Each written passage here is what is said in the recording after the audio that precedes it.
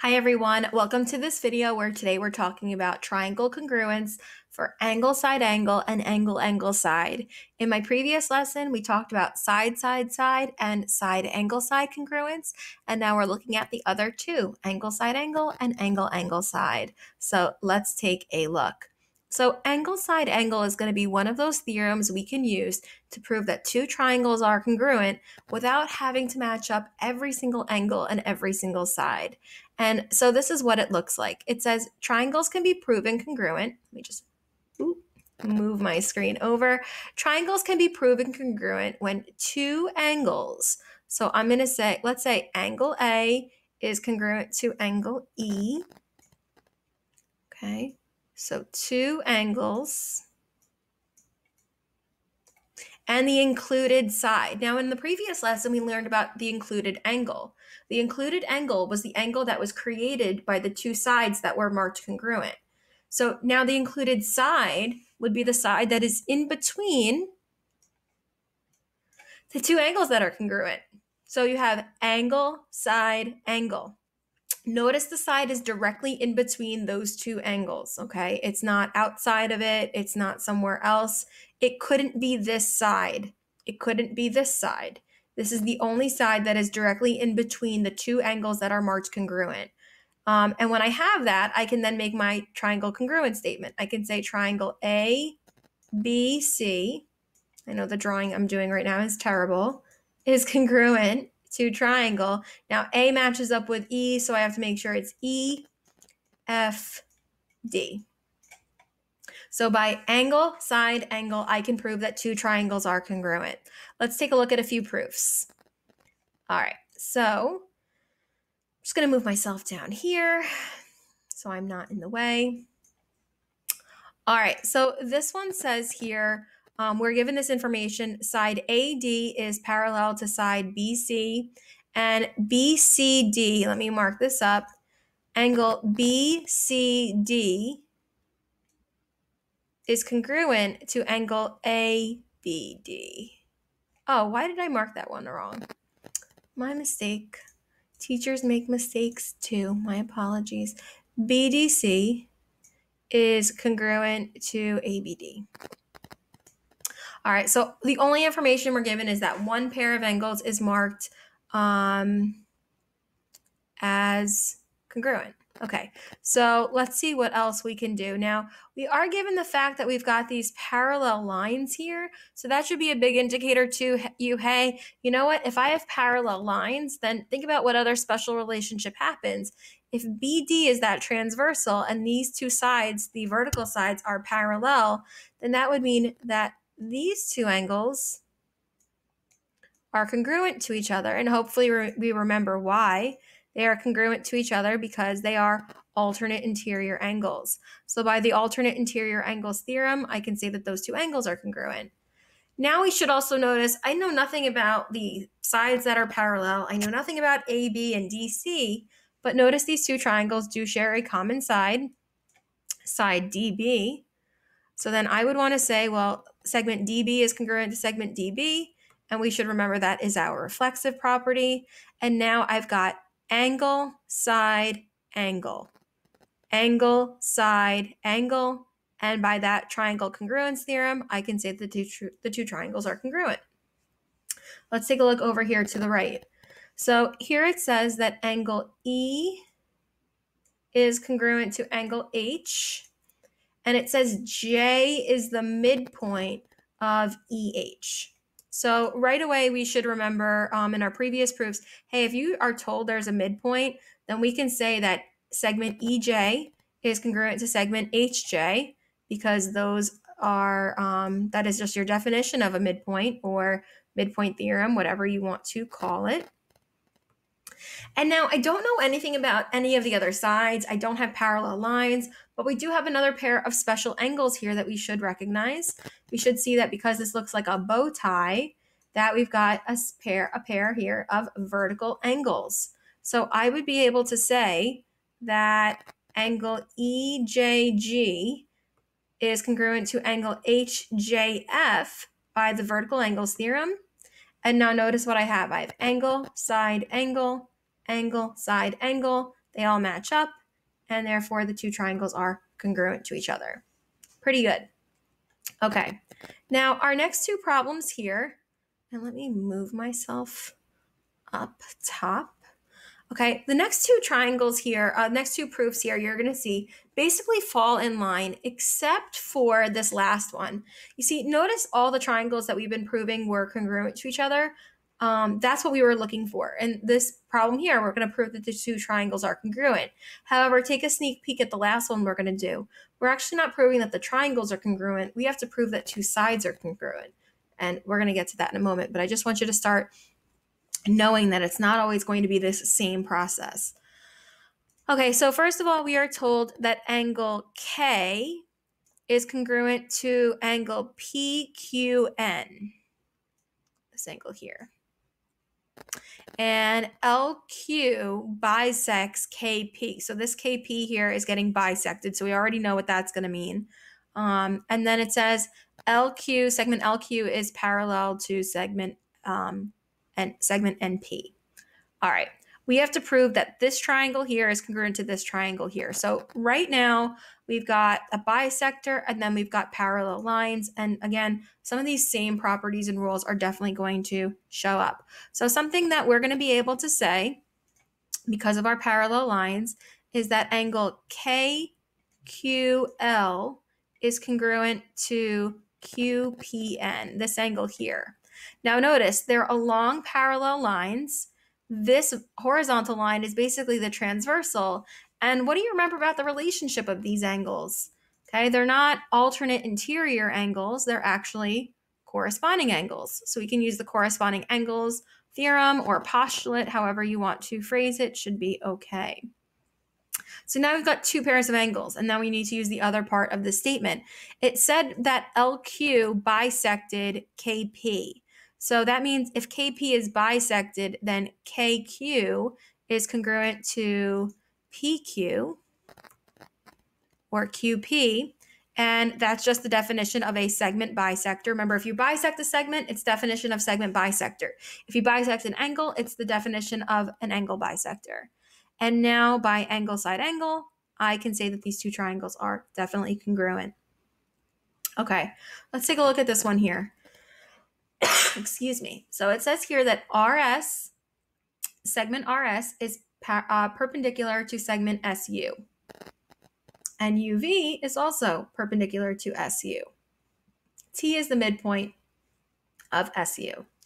Okay, so we have quite a few things going on. So first of all, if I have lines that are perpendicular to each other, if RS is perpendicular to SU, that means that this is a right angle. And if UV is perpendicular to SU, well, that means that is a right angle. And that's basically the first thing that we are able to say. We're able to say that, hey, RST and VUT, those angles are definitely right angles because perpendicular lines create right angles. And we've used that statement and theorem before. But when we then say after that they're both right angles, we can then say that, hey, well, then those angles are congruent to each other because we know this, all right angles are congruent to each other. Again, we've seen that in previous proofs and now it's coming back up. So now we have one pair of angles that is congruent. Well, we also can say that RTS, I'm going to mark this up,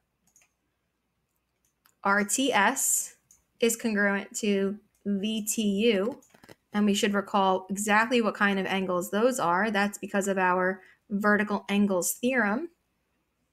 And now let's use this last part. It says T is the midpoint of SU. So SU is that horizontal. So if T is the midpoint, then ST is congruent to UT.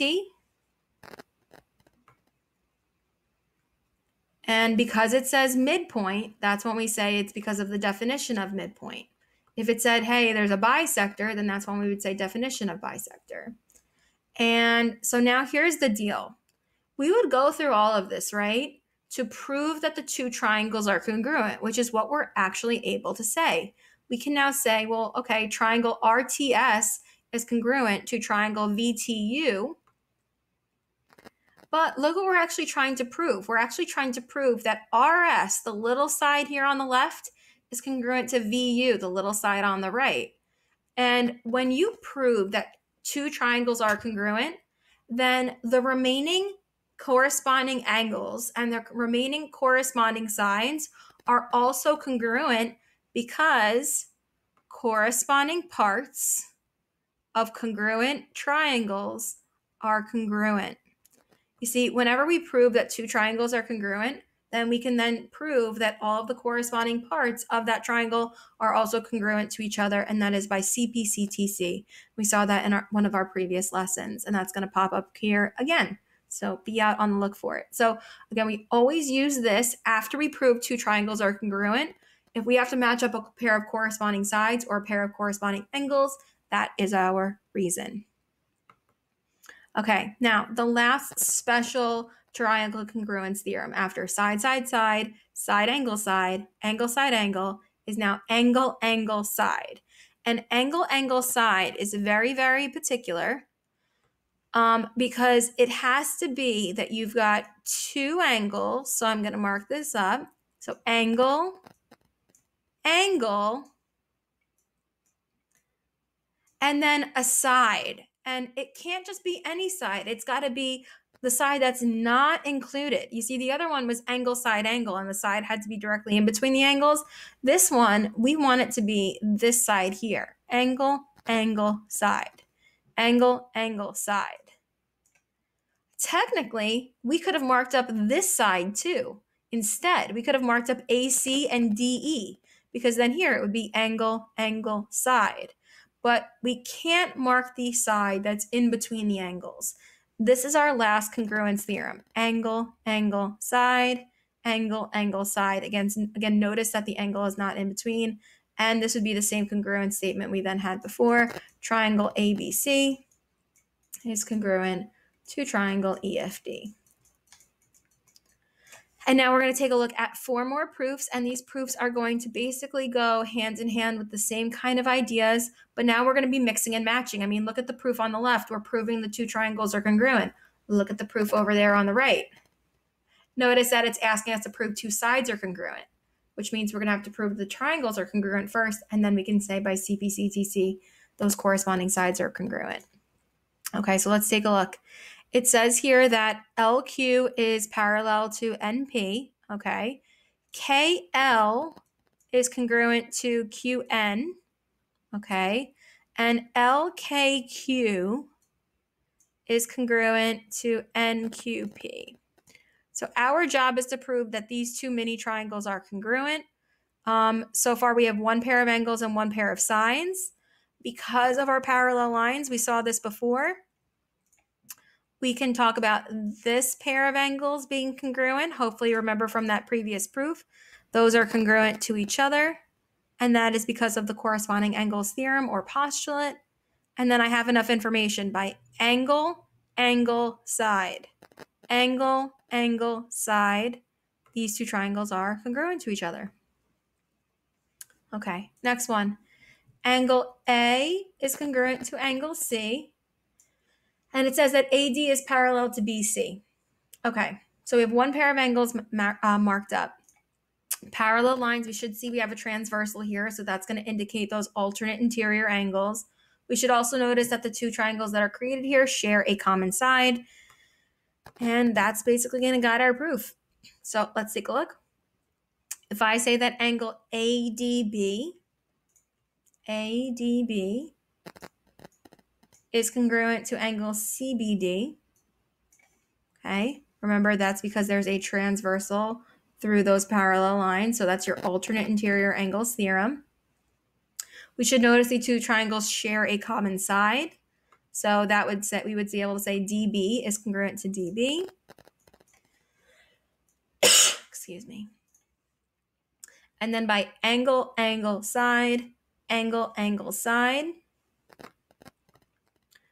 All right, we can say that the two triangles are congruent to each other because of the angle, angle, side congruence theorem.